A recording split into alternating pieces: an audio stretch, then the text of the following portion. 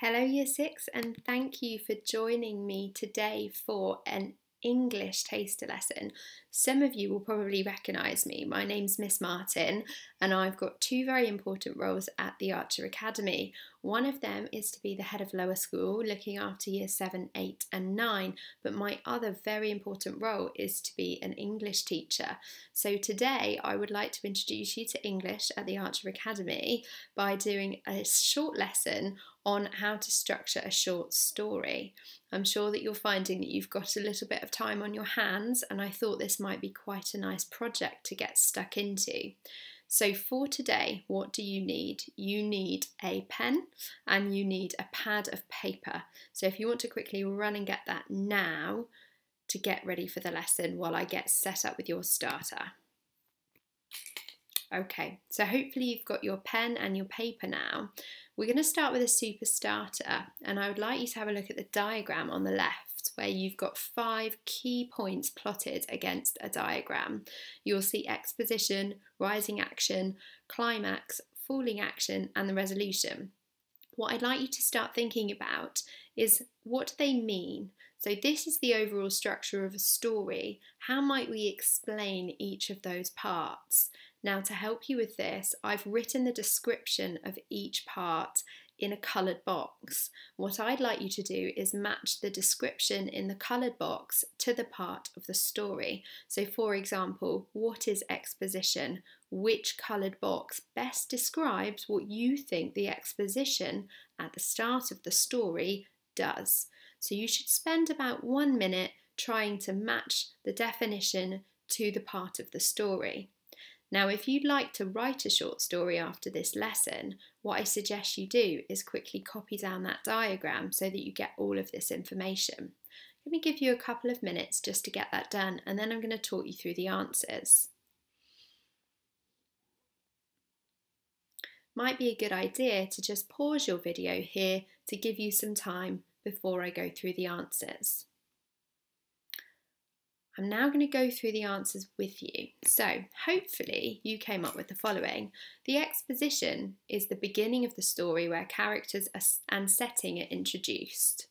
Then we move on to the rising action, where the main character faces a series of conflicts. The climax is the most exciting part of the story, when we learn the outcome. Then we have some falling action, which is the events leading to the end of the story. Finally, we have the end of the story, which is the resolution. I think it's really important to note that the resolution doesn't have to be happy, it just has to satisfy the reader that they know how the story's been tied up. So that's what I want you to have in mind as we talk through today's lesson. That's your overall structure. And if you to imagine that you're going to write a story after this lesson, you might want to use 1 paragraph for each of the sections. So in total, your story might comprise of 4 or 5 paragraphs. Now, moving on to the plot diagram in action. So I thought I'd use a story that I think most of you will probably be familiar with. And I'd like to talk you through how this looks in action. So I want you to imagine Harry Potter and the Philosopher's Stone. The exposition might be Harry living with his aunt and uncle. Hagrid visits Harry and tells him that he's a wizard. That sets the scene. The rising action is then when we are introduced to the antagonist, Draco Malfoy, Professor Snape's being unkind to Harry and his friends, and we're introduced to the character of Voldemort. The climax, the most exciting part of the story, is when Harry goes through the trapdoor and realises that it's not Snape, but it's Professor Quirrell who's doing all of the mean things. Your falling action then is when Dumbledore visits Harry in the hospital wing and explains to Harry how he survived his first encounter with Voldemort. Lastly, you've got your resolution, where due to bravery, Harry, Ron, Hermione and Neville win extra house points. Gryffindor receive the House Cup and wins. I hope that has explained the diagram to you in a little bit more detail so you can understand how it might look for an entire story. Now, the next activity is designed to get you thinking about how you might start your story. Now, it's really important when writing a story that we break down our story into each sentence. Every sentence needs to be really, really interesting, and I want you to think of something that I refer to as filler sentences. Often when we write a long piece of writing, we can get a little bit carried away and a bit caught up, and we stop thinking about each sentence, and we put these filler sentences in that really don't tell us a lot of information, and sometimes they're not that great, and we could actually get rid of them. So the way to avoid doing filler sentences is really think about every sentence that you're writing. So I will read this introduction to a short story to you. As I read, I want you to look at where the arrows are and think about what makes each sentence exciting. Silence. Lost, desperate, hopeless. Rubble crunched beneath my feet as I worked my way towards the church. In the corner of my eye, I saw orange blazing flames licking away at what was once my home. Now, if you look at that first sentence, you'll probably notice that it's just one word. This is really effective in a short story as it hooks us in. We get interested straight away. We don't have much information yet though, so we want to keep reading on. The next sentence is a set of 3 adjectives. Again, we're not given much information, but we get a little bit of a sense of the atmosphere in the story, and it's revealing slightly more information whilst building a little bit of tension. The next 2 sentences are both examples of sensory imagery. In the first sentence, we hear rubble crunching beneath the person's feet, and in the last sentence, we know that you can see some fire. This gives us a little bit more information, but we still don't have a full picture, and therefore we're intrigued as the reader to read on. I wonder how you could apply this to your own short story. In a minute, I'm going to show you an image, and I'm going to talk you through writing your own introduction using some instructions. It's going to be really important that you follow my instructions to come up with an opening that's interesting and makes the most of every sentence. So let's have a look at the image. This image here is taken from, I think it was a hurricane in Texas, and I want you to imagine that you're there and that you're in the middle of this hurricane. Perhaps you're standing next to one of the lamps, or perhaps you're in one of those houses poking your head out the window. Wherever you are, I want you to think about what you might be feeling, what you might be thinking, what could have happened before, what might happen next. We're together going to write a short introduction following 5 simple instructions from me. The instructions will tell you what to include in each sentence. It's really important that you follow those closely so that your introduction is really interesting and we don't get any of those filler sentences. So, your first sentence then, I want you to use a 1-word sentence. Really hook in your reader. Give you a few seconds to come up with that.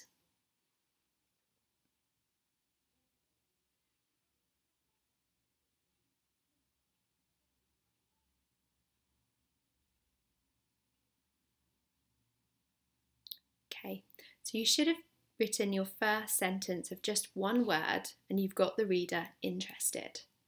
The next sentence, you're going to include 3 adjectives. You can do this in different ways. You can do this in the way I did it in my story by putting just a list of 3 adjectives that sort of set the scene and give the reader a bit of a feeling of what's going on. Alternatively, you could use a longer sentence that has 3 adjectives within it and you're using verbs and nouns.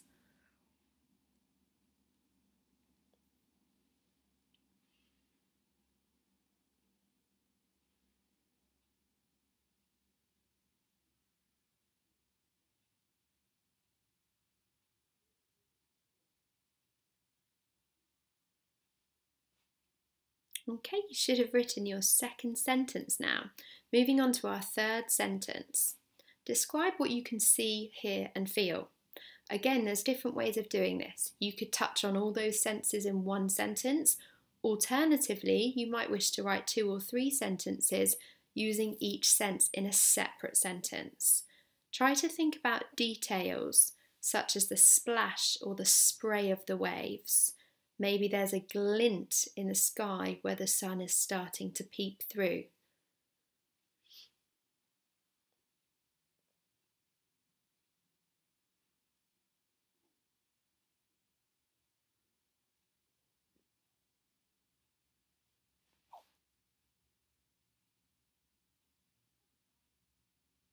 Okay, in your next sentence, I'd like you to include a simile or a metaphor.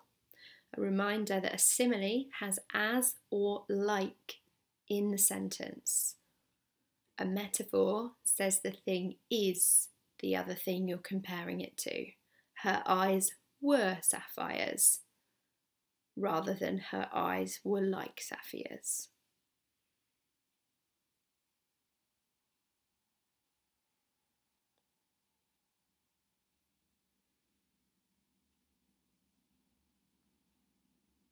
Okay, moving on now to your last and final sentence. This sentence is really important. This will finish your introduction. You're going to use pathetic fallacy, which is where we create an atmosphere using the weather. For example, the grey clouds rose above them ominously. We can see from that sentence that something bad might happen. It sets a little bit of tension and a little bit of mystery. Whatever is going to happen next in your story can almost be foreshadowed in this sentence. So have a think about how you might do that using the weather. You may wish to refer to the storm getting wilder. Maybe some thunder and lightning has begun at this stage in your story.